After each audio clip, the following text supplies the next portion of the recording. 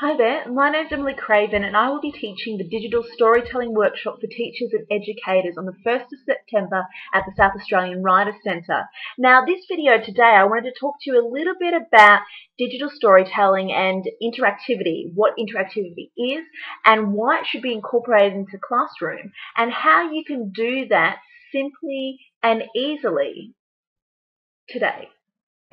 So when I talk about interactivity and storytelling, I'm talking about interactivity in the sense that a reader must interact or perform some action for the story to continue, or a reader's actions or choices affect the direction of the story and how it ends.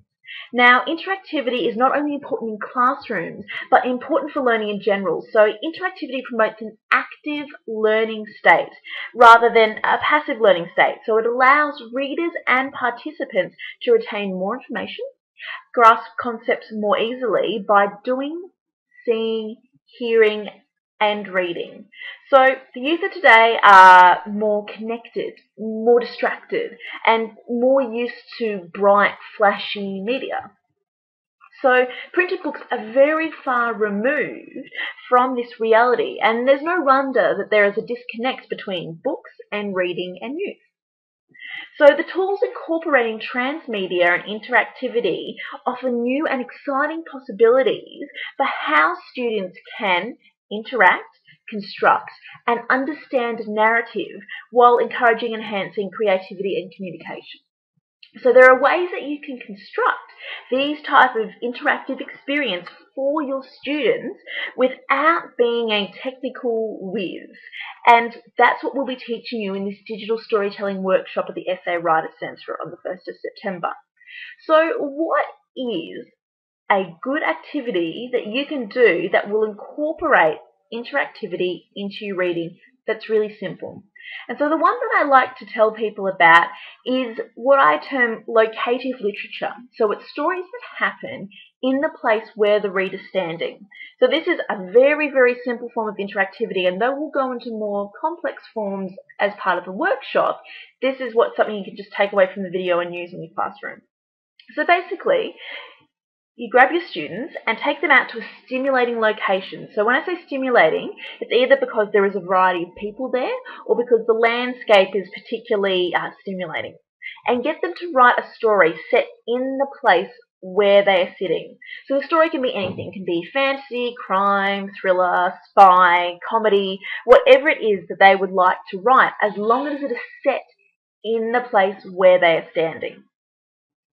Then read some of the stories out loud in that location, allowing students to be there while the action in the story is happening. And for a little bit of a more complex interactive storytelling, what you can do is you can get the students to write their start story and then ask them to set up two different scenarios. So you give the reader a choice as to whether they want to go in one direction or the other direction. So in that case, students will be writing three stories. They'll be writing the start story, which ends in a choice. Do I go pathway A or pathway B?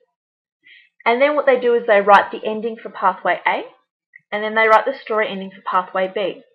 Now again, each of these different sections of story happen in a real location, so that they are using the sights, the smells, the feelings, the texture, as well as what they see in the descriptions of their story to help bring the fantasy into the real world and to engage people and allow them to see exactly what it is that's happening.